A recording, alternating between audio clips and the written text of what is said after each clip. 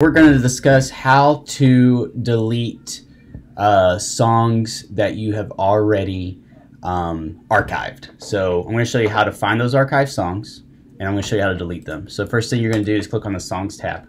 Then you're going to click on the Filter tab, and you're going to go to History and click Show Archived Arrangements. Excuse me, not that one. Show Archived Songs. Okay. Yep. So there's quite a few songs. There are 229 songs that we've archived. If you want to get more specific to your area of ministry, you can select either Sunday Service English, Sunday Service Spanish. We'll do the Spanish one for right now.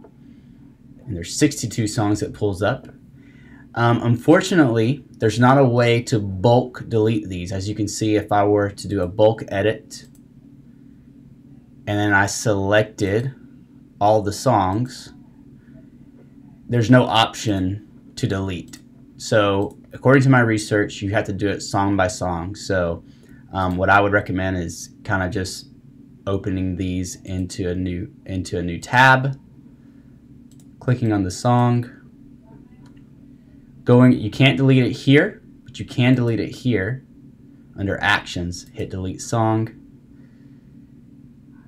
This deleting a song will also delete all of its arrangements forever. This cannot be undone. Yes, delete forever. And you can exit out of that window. And then what you'll need to do is sort of regenerate this page. And you can see, I guess the best way to do it, now that I'm thinking about it, instead of creating a new tab, is just to go one by one, deleting the song, and hopefully it will send you back to the correct page. Oh, and then you have to reapply filter. So I guess, yeah, unfortunately the best way to do it is to go to History, Show Archive Songs, narrow it down if you want, and then create a new tab for all the songs you want to delete,